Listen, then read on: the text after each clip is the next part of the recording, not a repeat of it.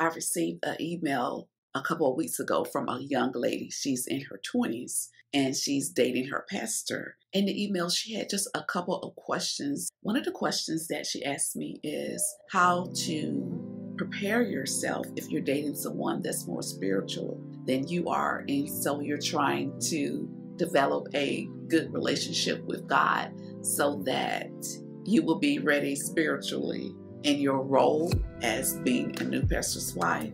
Another question that was asked in the email was how to find a mentor and the importance of having a mentor. So in this video, I'm going to talk about the importance of having a mentor when you are new in ministry. If you haven't watched my first video, make sure after you get done with this video that you go back and watch part 1. I just want to share just a little about myself. I've been married for 31 years and a pastor's wife for 30 years now. And just looking back over my life and some of the difficult things that I went through, I remember wishing that I had someone that I could talk to, someone that understood me, and most importantly, someone that I could trust. So I create videos for pastors' wives because I want them to be able to thrive and enjoy their role of being a pastor's wife. And I also create videos about being a submissive wife, being a mom, and also a stepmom. So if any of those topics interest you, subscribe to my channel and click on the notification bell. I was 22 when I became a pastor's wife. I remember for a long time, I felt that I didn't fit the role. And you would think, being that my mom was a pastor and she started pastoring when I was a baby, I did have the upper hand. But even though I knew a lot about church and people, what you should and what you shouldn't do, I still felt that I wasn't qualified because of my personality being so different than the pastor's wives that I had been around. The churches that I have been around all of my life have been the small churches. And what I noticed is that all of the pastors' wives, they seem to be just alike. For example, they were very outgoing.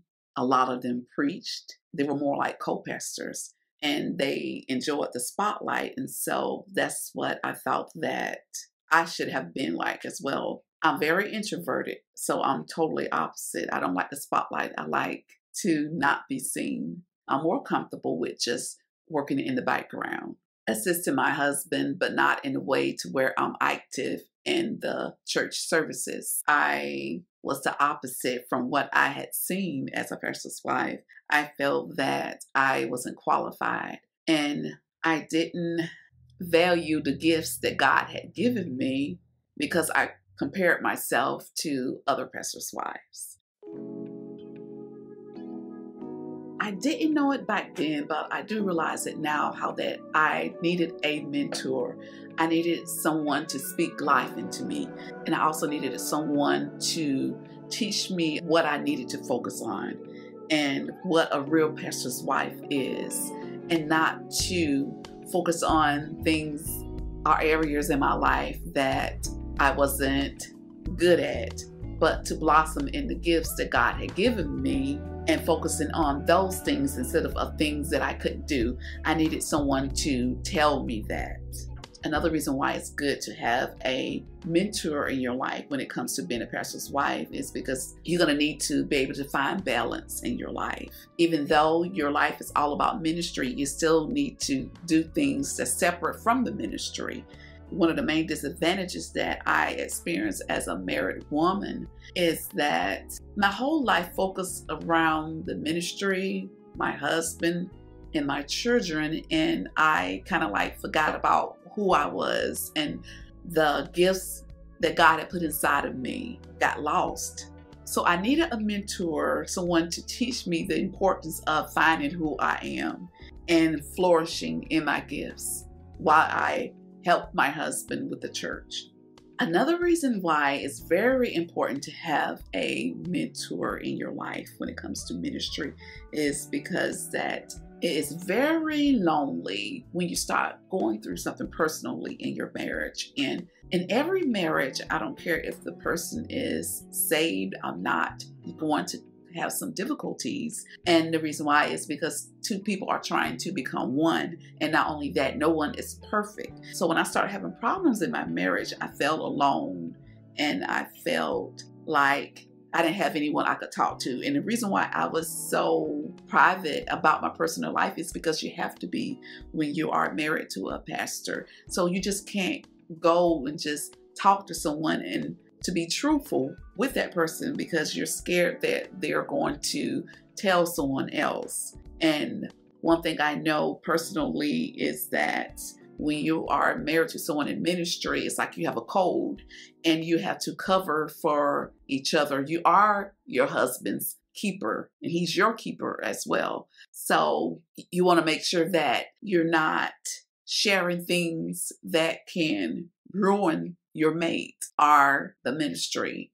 So after going through that difficult season in my marriage, that is when I had a deep desire to start helping new pastors' wives because I didn't want them to go through what I went through and feel like that they are alone. No one understands. So that's why I started creating videos about ministry life and giving tips out for other pastors' wives so that I can help them to blossom in their role as a pastor's wife and to hold their hand so that they won't feel like that they are alone. By me not having a mentor, I had to learn by trial and error. And I can say I am thankful for my problems that I have experienced in my life in ministry because it have made me stronger and it also made me want to help other wives in ministry. And I can say too that it also taught me how to recognize and learn God's voice. And I'm thankful for my trials because I have gained a lot of wisdom about church and people from my experiences. So if you're looking for a mentor, that's what I'm here for. And if you need to have a one-on-one with me, you can schedule a consultation with me. I will have my information in my description box below. If you're looking for a community of pastors' wives, there are some good Facebook groups that you can find. The ones that I interact with are Wife in the Fishbowl, The Confidant for Pastors' Wives, and Pastors' Wives and Widows Support Group. I enjoy hearing from you. If you enjoyed this video and it was a help to you, please let me know in the comment section if there's a particular topic that you want me to talk more about. Being a pastor's wife, being a submissive wife, being a mom, and also a stepmom. Let me know in the comment section. Thank you for tuning in, and make sure you stay tuned for my next video because that's going to be part 3, and I will answer the question about how do you transition from your church to the church where your fiance is pastoring. Bye.